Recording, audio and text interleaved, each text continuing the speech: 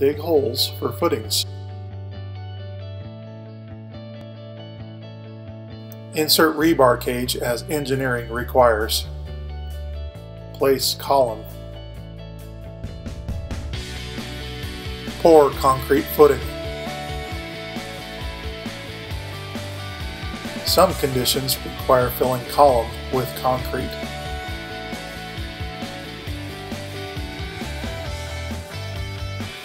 Install mounting plates with nuts and bolts.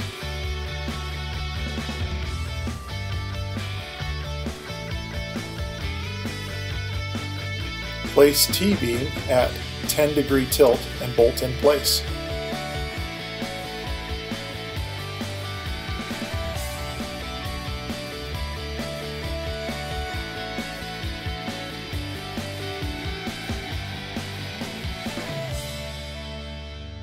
Attach super purlins with self-tapping screws. Midspan brace for support.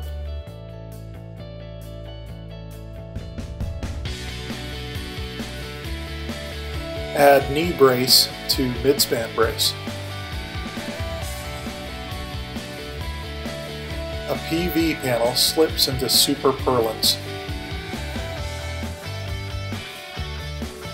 Powers gator clips on 4 corners hold each panel securely.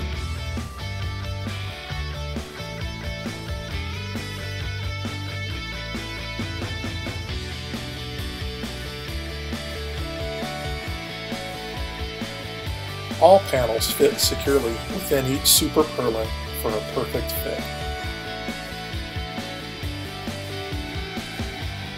Each panel is secured with a gator clip at each corner.